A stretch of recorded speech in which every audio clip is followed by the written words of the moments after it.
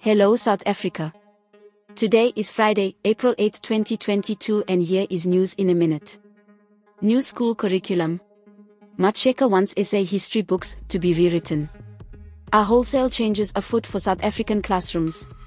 Basic Education Minister Angie Motshekga told an audience at a conference this week that the department is thinking about ways to revamp the current school curriculum. In a bold statement, Motshekga revealed that she and her colleagues want to make education in this country more relevant to the South African experience. Reforms are being punted by the DBE, and it's understood that the ministry is targeting a major rewrite of our history textbooks.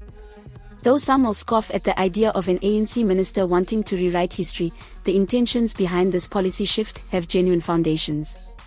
A move to a more South Africanized school curriculum, particularly when it comes to history lessons, could ultimately be beneficial for children and future generations of adults. There is a need to accurately determine the most appropriate curriculum approach. We must envisage the development of a South African competency-based curriculum framework that addresses the unique South African context. As public schooling advocates, we are not the training mill for the industry, hence, we must think about how to use basic education curriculum reforms for social cohesion. Rewriting our history books and curriculum is a good start. Angie Motshekga. This is Leah for the South African.